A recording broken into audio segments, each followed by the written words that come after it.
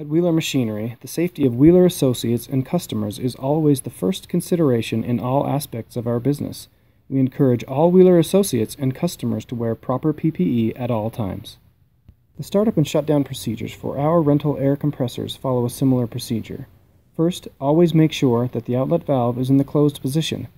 It is also important to note that when shutting down the air compressor to ensure that the valve is closed. Leaving it open in either situation could result in large amounts of oil blowby. The second step is to check the emergency stop button. Make sure that it is not depressed. It should also be noted that you should not use the emergency stop to shut down the machine during normal use. It is intended only for emergency situations.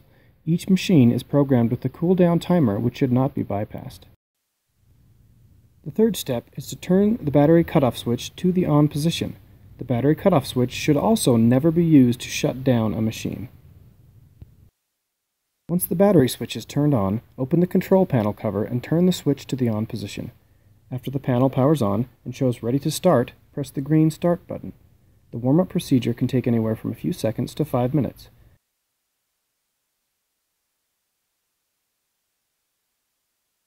After the warm-up is complete, you will be ready to load the compressor by pressing the load button on the panel.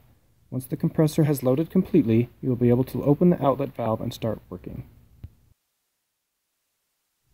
To shut down the compressor, first make sure that the outlet valve is closed.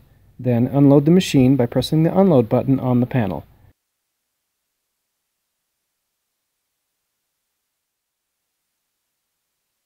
After the machine is unloaded, press the red stop button.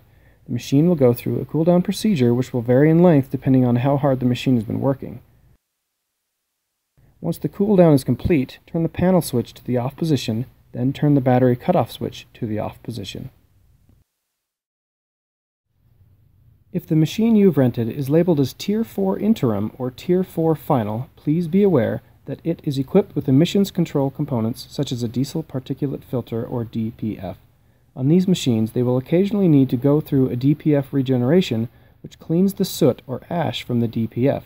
This procedure is done automatically, and if the machine starts the regeneration sequence while being operated, please do not manually bypass the regeneration.